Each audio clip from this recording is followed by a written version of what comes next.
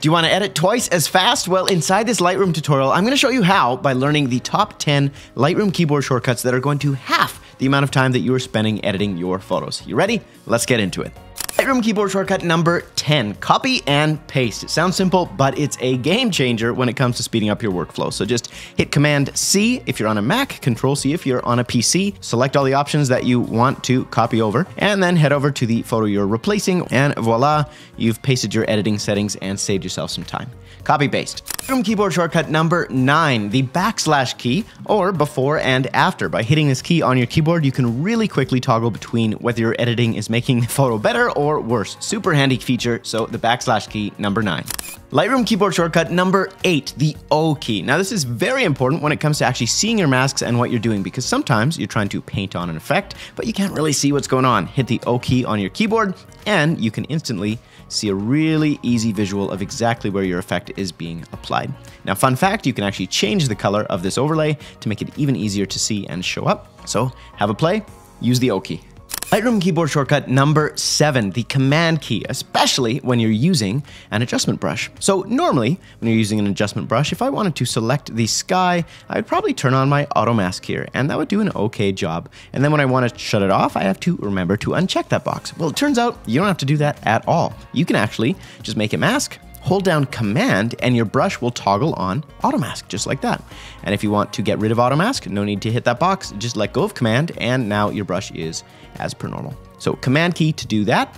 Fun fact, while we're going back to it, the Alt Option key, when you're using a brush, will also toggle to your eraser. So you don't have to switch back and forth between any of these brush settings. You can switch from your brush to your eraser holding Alt, and switch from auto mask to not auto mask holding Command. Lightroom keyboard shortcut number 6, the local adjustment shortcuts. Now this is 3-in-1, so it's kind of cheating, but you're looking for the K key, the M key, which is right underneath it, so it's easy to remember, and then the Shift M key. Now by doing that, you can make different adjustments in Lightroom to your local image. So by hitting K, you can access your brush and make different brush adjustments really quickly. No need to go up into this menu at all.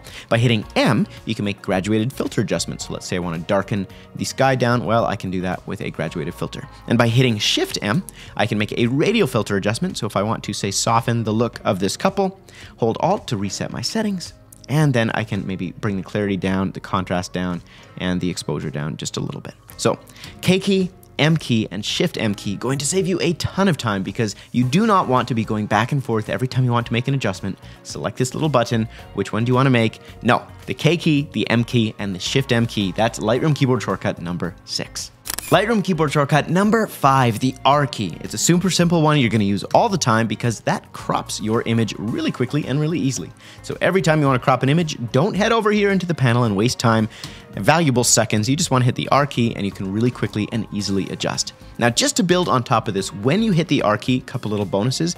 If you hit the O key, that will actually change this overlay to different formats. And by holding Shift, you can make sure that your crop stays exactly the same in terms of its original dimensions, okay? So little trick for you, the R key, crop, you're gonna use it all the time inside of Lightroom. Lightroom keyboard shortcut number 4, the plus and minus keys on your keyboard. Now you might not know this, but plus and minus will actually increase and decrease exposure. If you hold down the Shift key on your keyboard, that will increase and decrease the increments of exposure that you're applying to your image. So it's the easiest way to adjust and dial in the exposure on your images by far. It's going to save you a ton of time.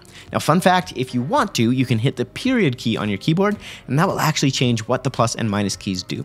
So if for some reason you find that you're adjusting the clarity key, the clarity settings more than anything else on your images, well, you can assign that to your plus and minus keys, and whatever you want to adjust, add that to the plus and minus, and it will speed up your editing significantly.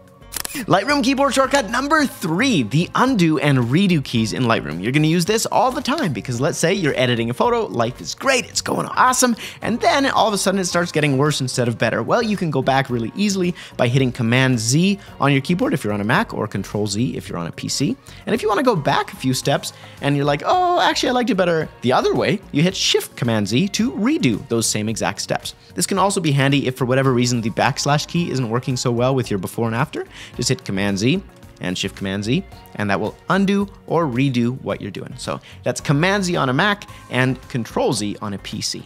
Okay, Lightroom keyboard shortcut number 2, the G and D keys. That switches between the grid view of the library and the develop module inside of Lightroom. So if you want to just start editing, you hit the D key. If you want to head back and see which other photos you have in the set, navigate your way around, this is the best way to do it. The D key for develop and the G key for grid view inside of Lightroom.